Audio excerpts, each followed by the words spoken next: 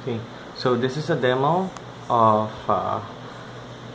how to automatically cut off the inverter once it reaches a low voltage disconnect. So I'm using a MT50 with a Tracer 4215BN charger, and I've set the low voltage disconnect at 12 volts, so that's approximately 30% depth of discharge, and it's programmed to reconnect at 12.6 volts.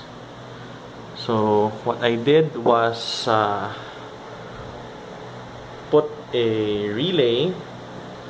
So this is a solid state relay with an input of 3232 VDC, and then the output is tapped to one of the legs of the AC wire going to the inverter. So this is directly connected to the load terminal of the charge controller.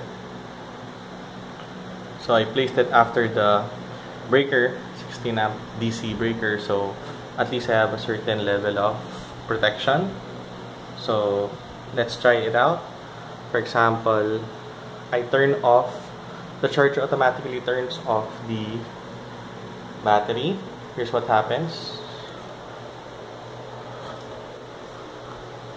The solid state relay de-energized and it cuts off the AC. And then let's say it also automatically reconnects, and everything is operating normally as well.